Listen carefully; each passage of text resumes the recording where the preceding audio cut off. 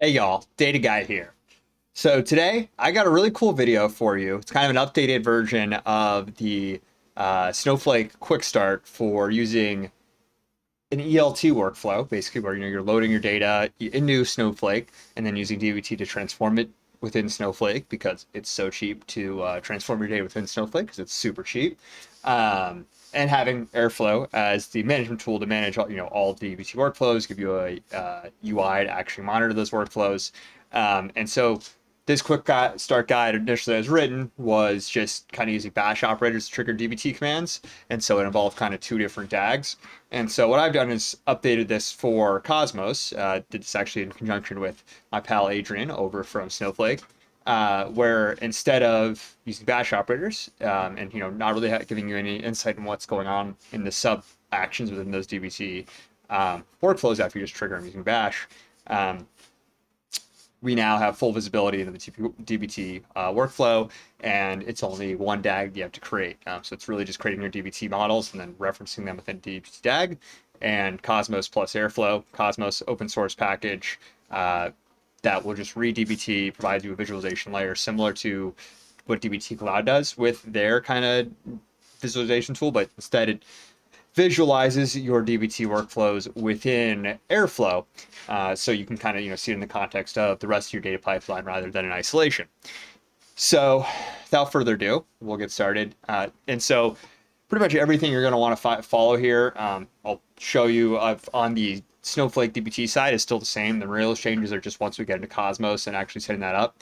But what you'll need to do within your dbt environment before you get into actually creating your Cosmos or creating your DAGs or your scripts is first creating a separate dbt user. So what you'll do is create or replace a dbt user with this password updated. And what you're going to use is when we're writing the DAG, this is how you're going to authenticate into Snowflake and then orchestrate those dbt transformations. So here you can see we're just creating a dbt dev role, creating our special warehouse just for this particular workflow, and then just granting access everything in that warehouse to our dbt dev role. So we don't have to bother adding him permissions to manage all the tables that we're going to create here. So once we're done with that, we will just create a couple tables as well. So here you're actually just going to create two tables, bookings 1 and bookings 2. And then, so you'll see bookings 2 here as well. And then you'll also want to make a customers table. So the actual workflow we're doing here is we're going to take some information about our customers and their bookings for our hotel. And we're just going to do some transformations on that data. The process isn't, the outcome isn't really important. We're kind of just using that as practice to show what's going on with dbt and Snowflake. So like even within here, they don't even really describe the data. So it's very much just, this is kind of a context of what you're going to want to use, but the data we're doing here isn't really super interesting.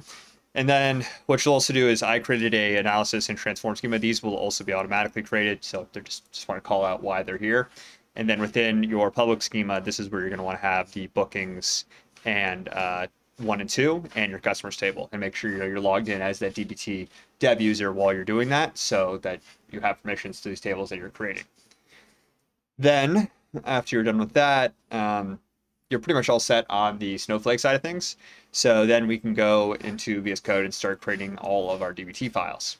And so this example, so you're going to run dbt init in your DAGs folder. So you can see here, let me close my open editors, and you'll see I have Astro CLI generated Airflow runtime or Astro runtime here. So just localized Airflow running on Docker. And then to create your dbt project, you'll log into terminal, and you'll have to install dbt, initialize a new project within your DAGs folder. Just that's the structure we're going with, so that we can easily access the dbt models and everything, everything within there from our DAG, and not have to path back out and then into a dbt folder. So here you see we have our packages where you're going to use dbt labs utils, and this is just to bring in some basic dbt methods to actually transform the data. And we'll also have our dbt project definition, and you can just kind of see pointing at our models path, pointing it to our analysis path. So we're transforming this data for analysis. So we have our transform path, we have our seed path, which is where your data is going to go. So that's the data we're going to send or put in a Snowflake into those tables. So in real life, you probably replace this with some kind of extraction set, and that's where having Airflow come in handy to actually manage the extraction of that data from the source, bringing it into wherever into Snowflake so DBT can transform it. Then you'll see we just have our snapshots, target paths for target DBT models, and then also tell DBT to reference our transform and analysis folders for the rest of our models. So if we go into models, you'll see we're going to create two analysis SQL statement. So hotel count by day SQL statement. So here we have booking date, hotel, count ID as count bookings. And this is taking it from the prep data. So this is a reference to a table within our DBT workflow. After it's been cleaned, we're going to reference it here and just select the hotel data that we want from the bookings. That's been cleaned.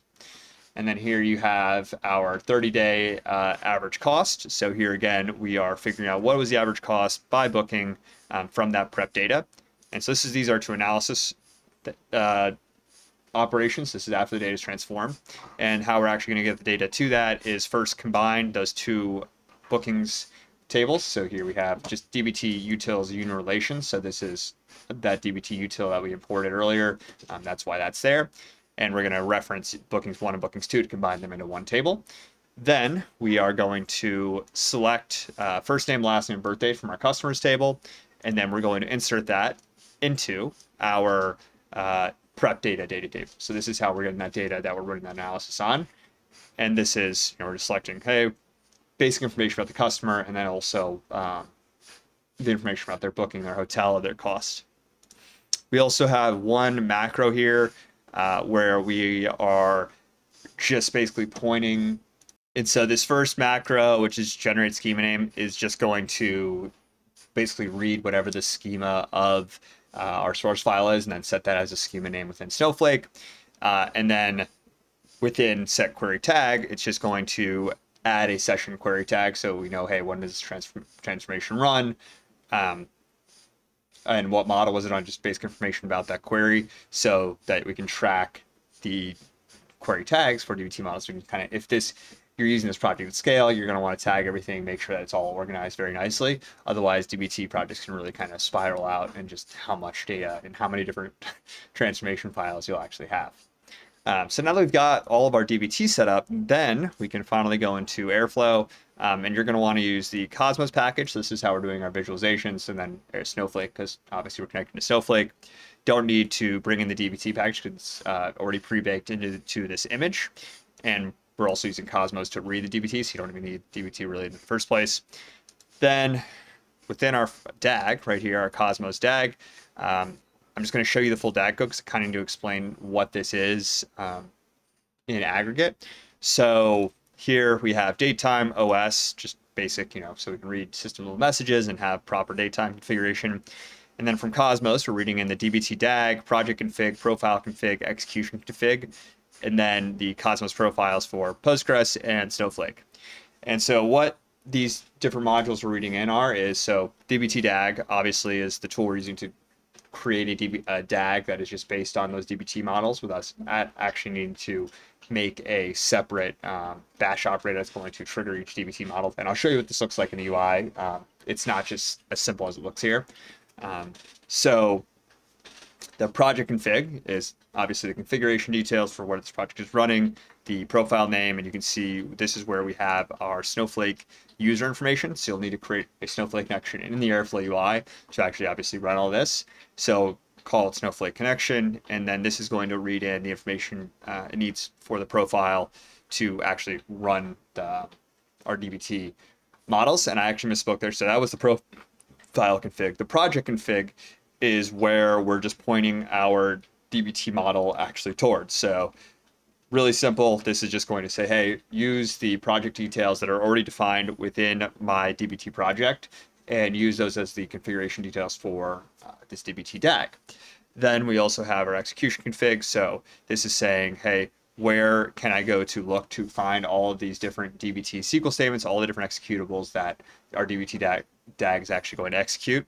And then we also have our operator arguments. So this is installing our dependencies onto the different operators. Just in case you don't actually want dependencies, that is to avoid any kind of dependency conflicts, because sometimes Cosmos or the versions of Python can conflict with it. And then we also have our profile config where we're just reading in the profile that we set here, which is how we're going to actually connect to our database. Then the Snowflake user profile mapping. This is just allows us to read the information from our Snowflake connection rather than needing to set it in again as variables here. And then we're all set. So now that we have our DBT DAG, we can go over to the Airflow UI and actually see what this looks like. So going over to Airflow UI here, we have our DBT Snowflake DAG. So I took the liberty of doing a couple runs before. And so we can see here in kind of a graph view, it reads, even though it's just pointed at that directory, it's actually reading all the different models, the project config, reading the order of how everything is run, and then dynamically generating a DAG based on that. So instead of you needing to, have 5 different bash operators all strung together, and then you don't have any visibility on what's happening after those bash operators trigger, versus here, I can go into the log, I can see exactly what the command output was, I can see the profile, I can see all the information here that I would need to troubleshoot to understand what the action was without needing to actually go into Snowflake and check it out. But of course, I can go into Snowflake if I want. I can go look at, so if I go to my database, so demo DBT, you can see we have our intermediary data tables. So you can see this is the booking date by hotel, 30-day average cost, and then you can see our transformation stats, our end tables, our analysis. And then here we have our prep data. So this is a clean data before it actually has analysis run on it. So really cool workflow, really great way to simplify, managing your really complex DBT workflows where you don't need to build out a whole corresponding complexity with Airflow to get the same level of visibility. Now you just point Cosmos at your DBT project, have it read it all in dynamically, and save yourself a ton of time and work. So that is all I have for you today. I hope you learned something. I hope you go check out Cosmos on your own, and have a good one. Data Guy out.